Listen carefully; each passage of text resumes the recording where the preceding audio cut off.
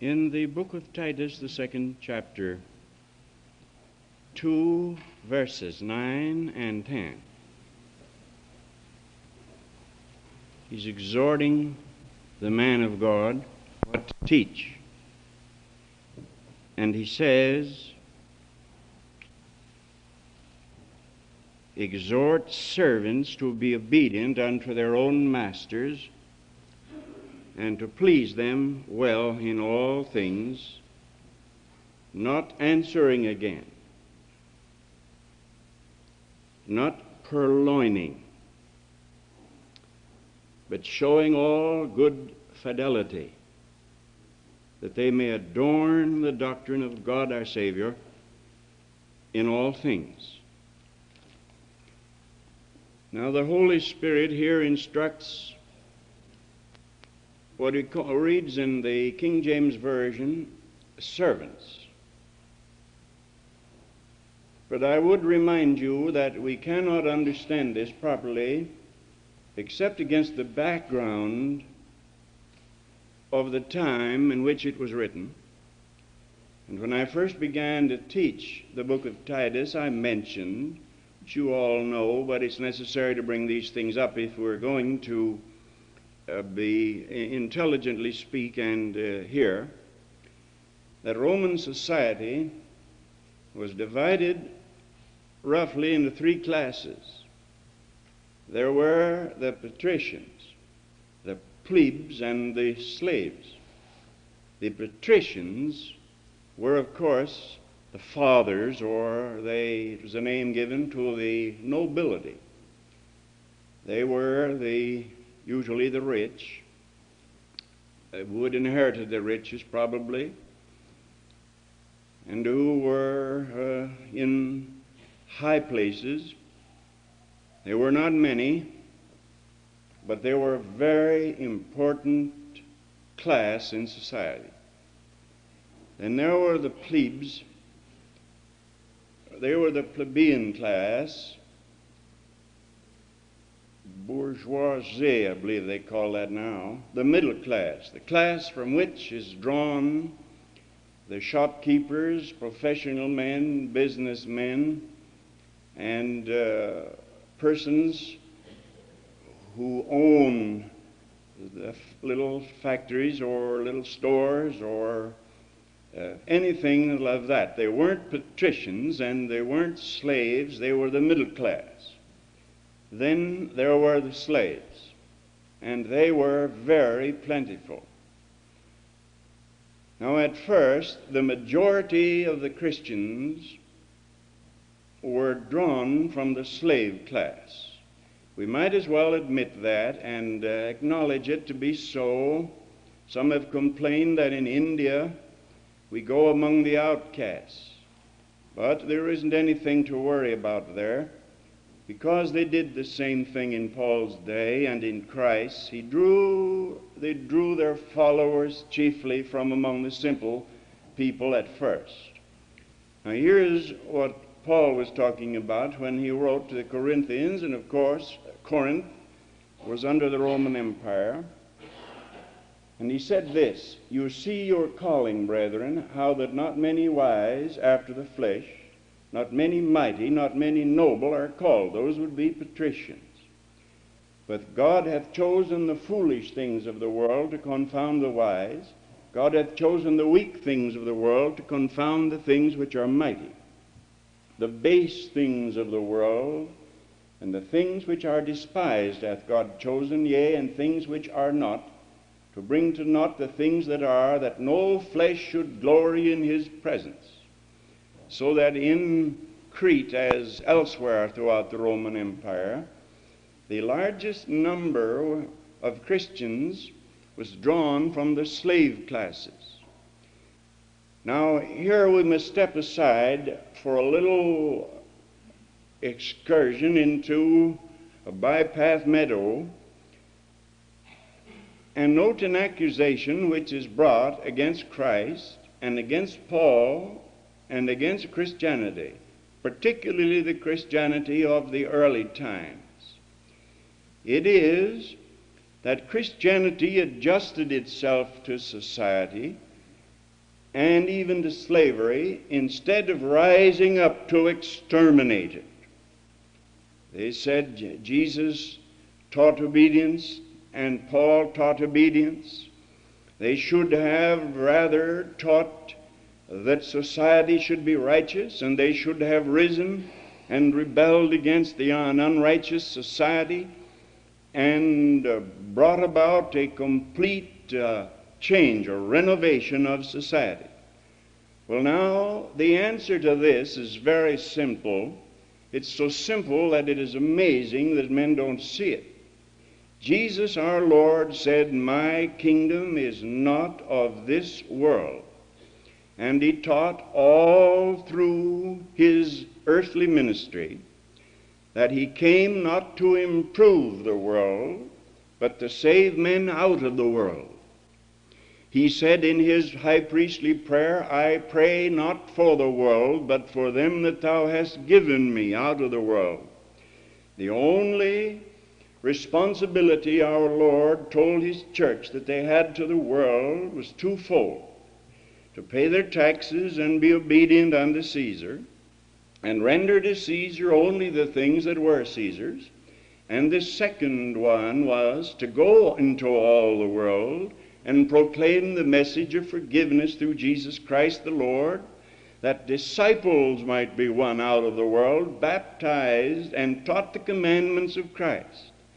Jesus taught this plainly, and he taught the corrupting, the progressive corruption of human society, till it got so bad that when he comes he'll hardly find faith on the earth.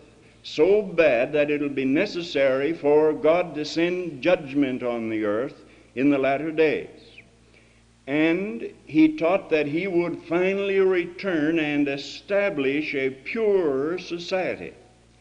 But you see, the critics of Christianity say, "Why do you not now try to establish a pure society?" The answer is, it is not yet time.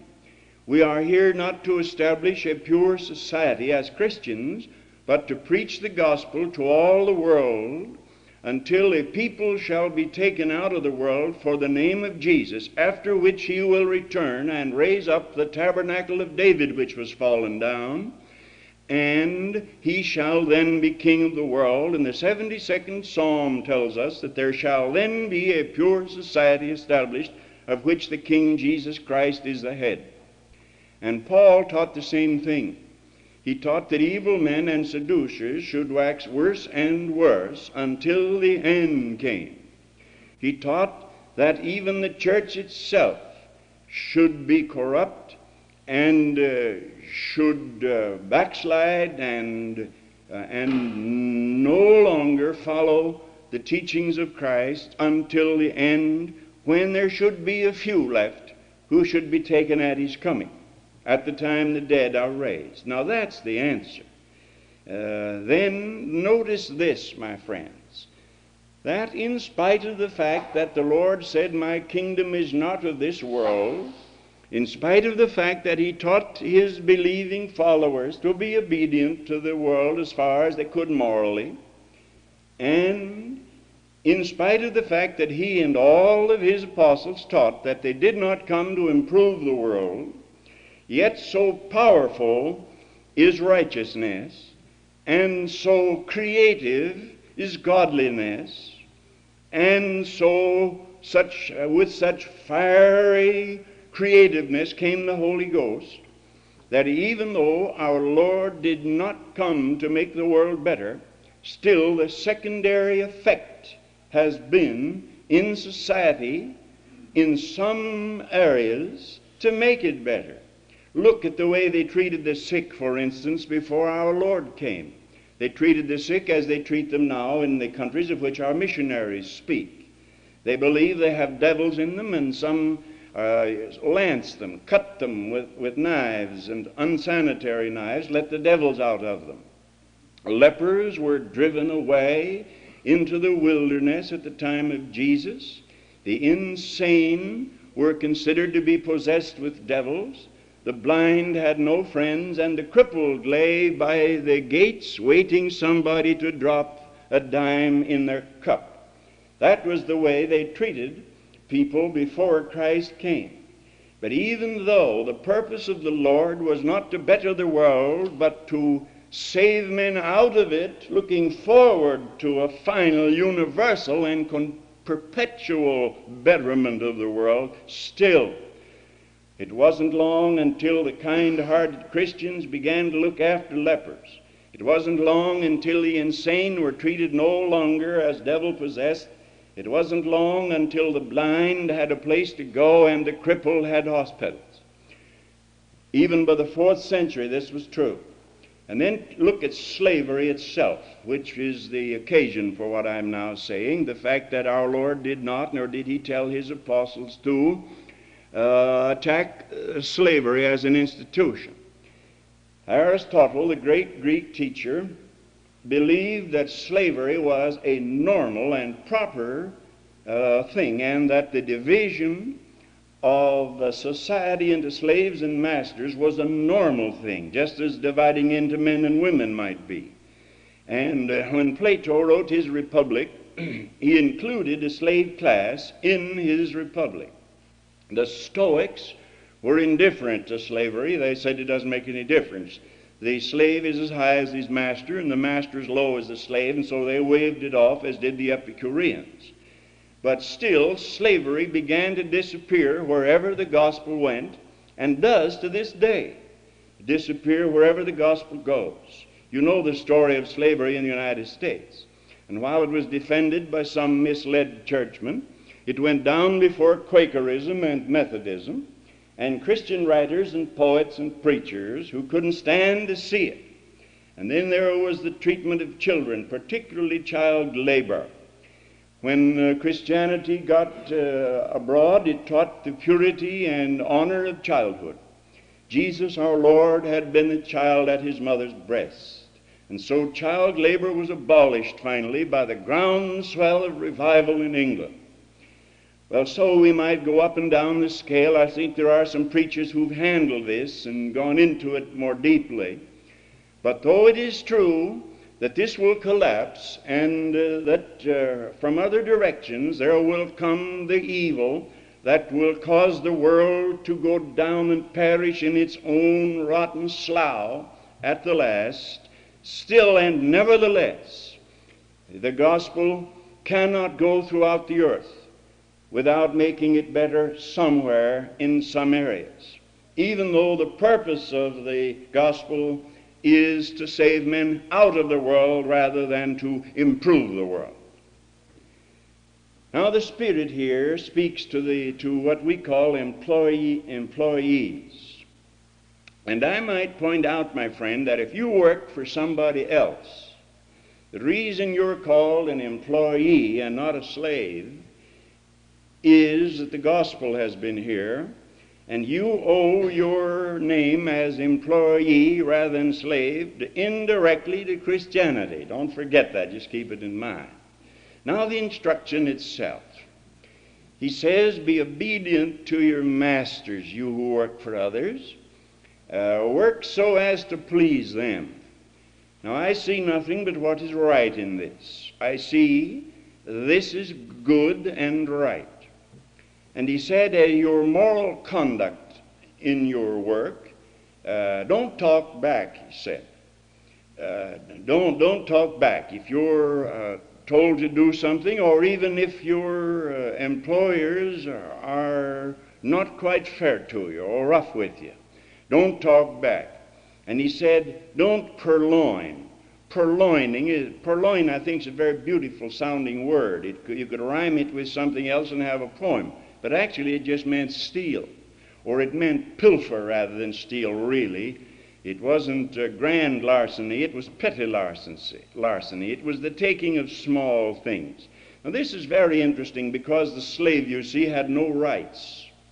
The Roman slave belonged to his master, body and soul. He was not responsible before the law except for a few criminal things such as murder. He owned nothing. He could own nothing. He could not sign his own name to a paper. He could not enter into contracts. He could not vote. He could not stand up and make himself heard. He was a property, a piece of property that belonged to his master, the same as the cow and the donkey did, or the camel.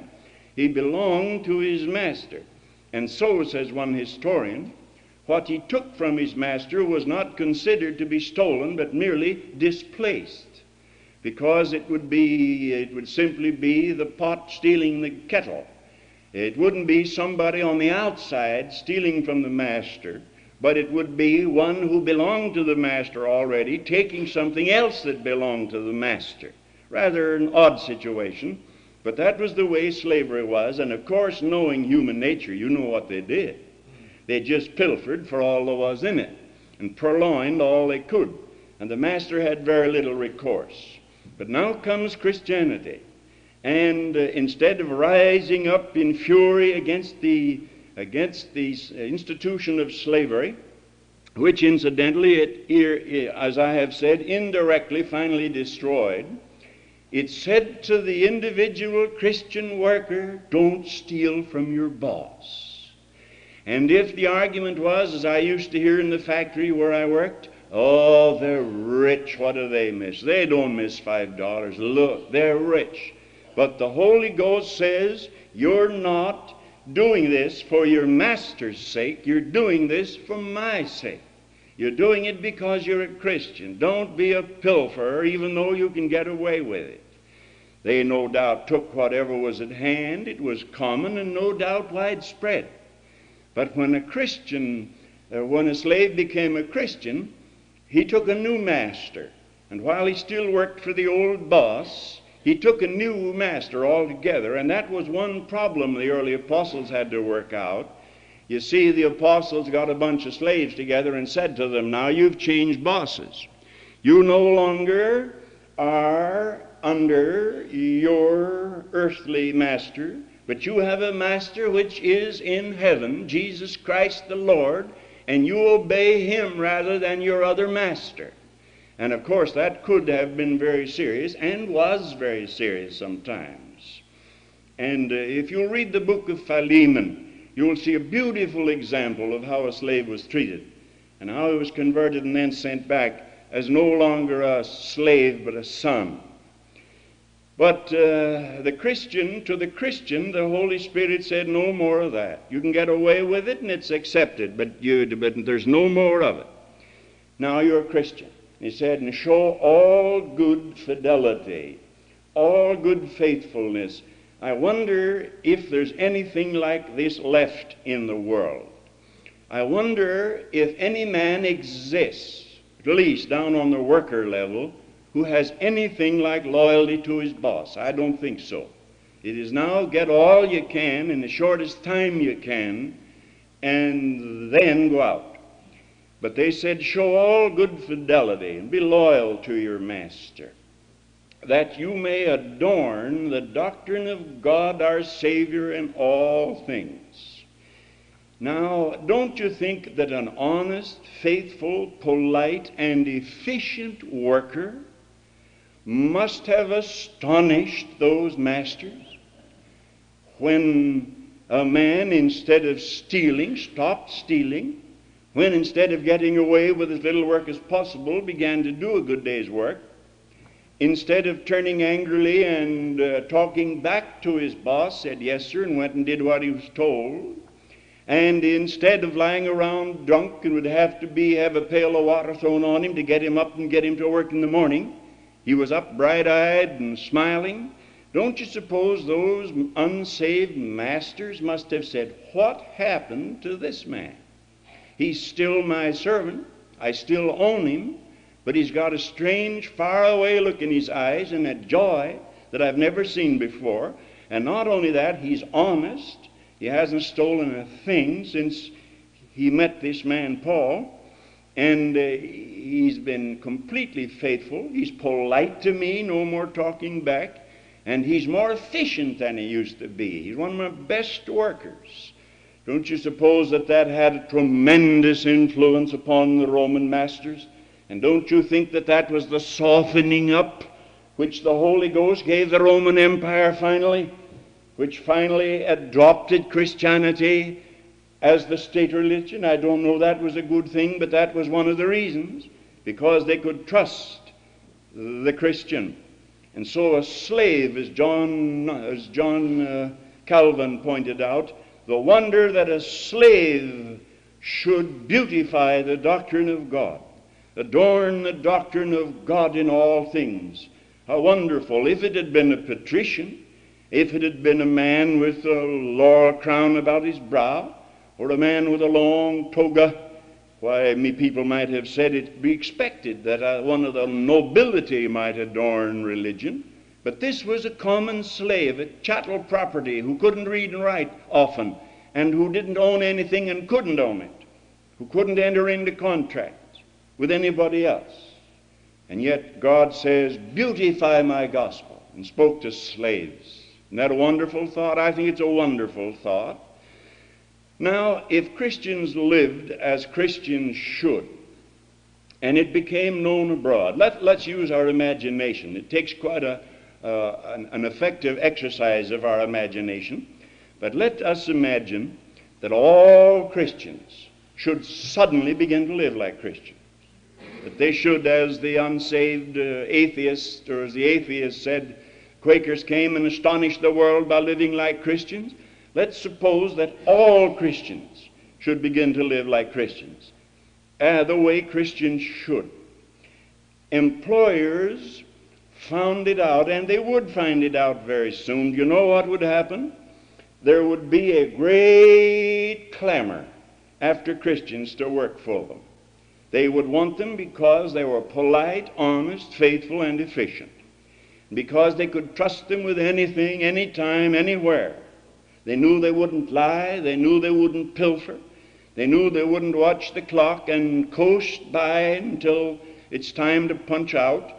They knew they'd know that, and so everywhere, Jews and atheists and unbelievers, everywhere would be looking for Christians to work for them. But we Christians have so betrayed our Lord in our living that we're not trusted because we're Christians. They demand the same references for us as they do for an atheist. An employer, General Motors or First National Bank or whoever it might be, when they want to employ somebody, we ask for a reference. Just they have it to do. It's right, they should do it. But you can't write across the top, he's a Christian, and sign it. They say, oh, well, we've hired Christians before and they ran off with the payroll. We've had Christians working for us before and they were the dirtiest mouthed people we had. We've had Christians working for us and that doesn't mean anything. We want to know, do they drink? Are they honest? And do they live right at home? Do they pay their bills? And have they ever been in prison? They put that down on. We got to answer those questions. When a Christian girl from our church wants to get a job as a stenographer, and she gives me as a reference, though she's a Christian and gives a pastor as a reference, I don't have any one in mind, but I've given many a reference. I have to write and fill out a questionnaire 2 or 3 pages long, telling about the character of this girl when she's already said, I'm a Christian and this is my pastor. Now, it isn't the individual Christian's fault. It's a general breakdown in the moral quality of Christianity. If Christians lived, I say, the way Christians should, we'd be clamored after and sought out, and our service would be at a premium everywhere. Righteousness, he says here, the reason I ask you to do this is that you may adorn the doctrine. My friend, righteousness is always the best adornment. Godliness always beautifies. And it beautifies whether it is in a slave or in a patrician, whether it is Lady Huntington or whether it's Billy Bray, whether it's Holy Ann or Sophie the scrub woman, or whether it is Suzanne Wesley, whether it's at the top or at the bottom in the social scale, godliness always beautifies. whether it's an emperor or a slave, always righteousness is a beautiful thing. And the world is waiting around, this cynical, tough world that will wink and raise its eyebrows, but nevertheless is inwardly scared and uncertain and ready to believe, waiting for an example, the beauty of the Lord our God.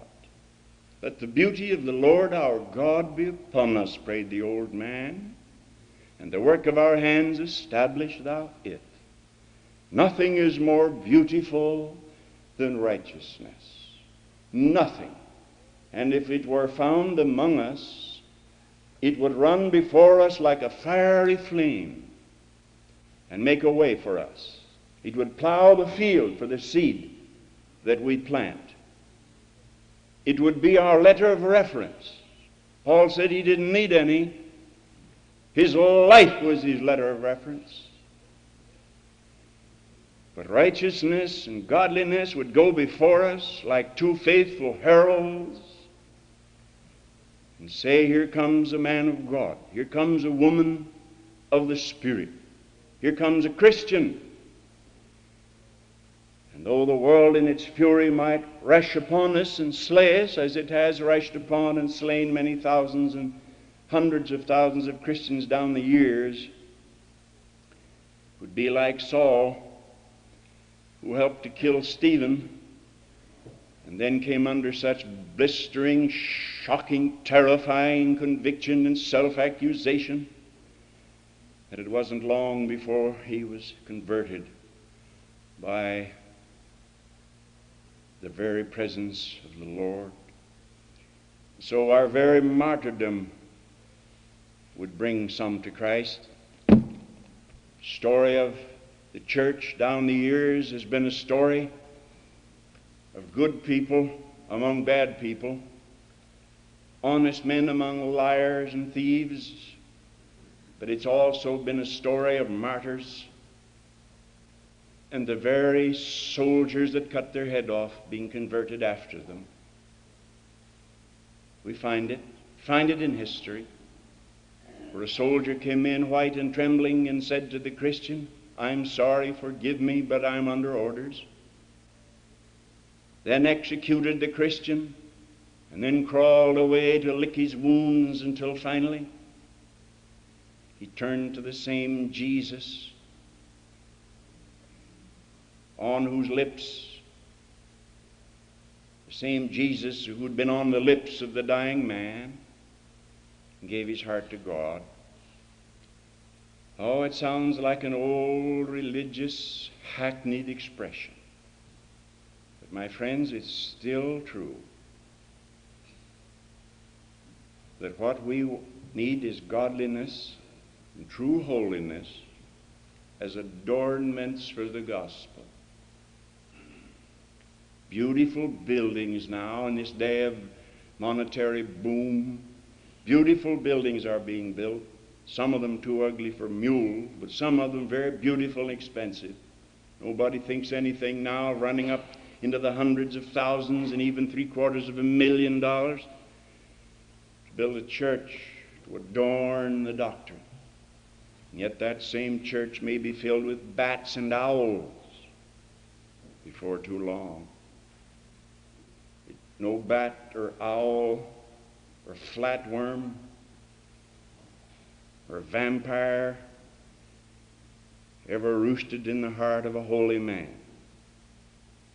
And it doesn't cost anything either. You don't have to ask a congregation for 25 years to keep paying for a holy man. Adorn the doctrine. Beautify it. Beautify it. You testify to it, you witness to it, now beautify it. Set a crown of adornment upon it. Drape it in the lovely robes of righteousness by your own life. That's the only way you can do it. So whether you're an employer, an employee, a housewife, student, whatever you may be, this is all for you. live as a Christian should live. And the world will recognize moral beauty when it sees it. And even though it will not be converted, it'll be humbled and silenced. For the beauty of the Lord our God is still the most beautiful thing in all the wide world.